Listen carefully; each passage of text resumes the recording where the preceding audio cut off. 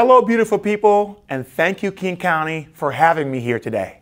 On September 22nd, 1862, President Abraham Lincoln issued the Preliminary Emancipation Proclamation, which declared that as of January 1st, 1863, all enslaved people in the states currently engaged in rebellion against the Union, in quotations, shall be then, thenceforward, and forever free.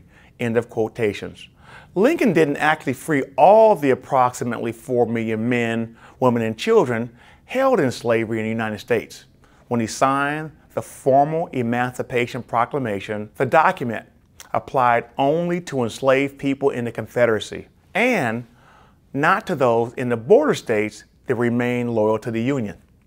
But although it was presented chiefly as a military measure, the proclamation marked a crucial shift in Lincoln's view on slavery.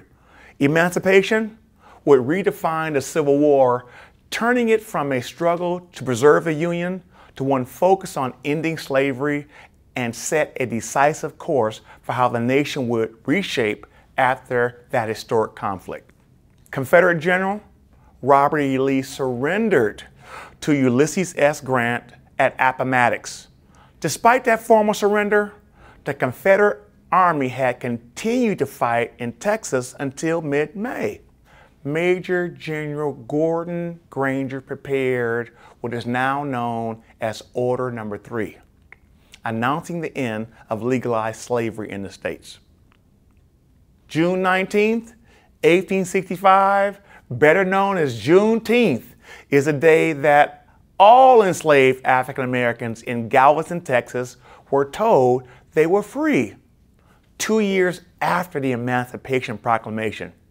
But that's not quite true. General Granger's order did not end slavery in the country.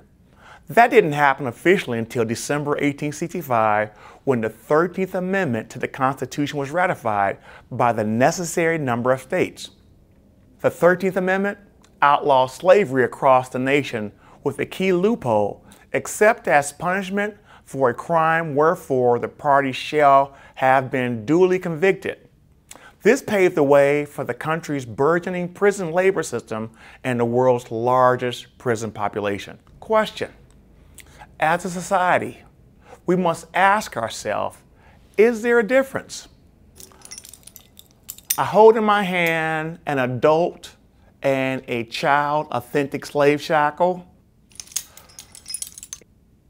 On the right, I hold authentic police handcuffs. So we must ask ourselves the question, is there a difference? More importantly, what's our individual and collective responsibility to be the change we want to see in the world? On this day, let's make a commitment to be that change. Thank you very much.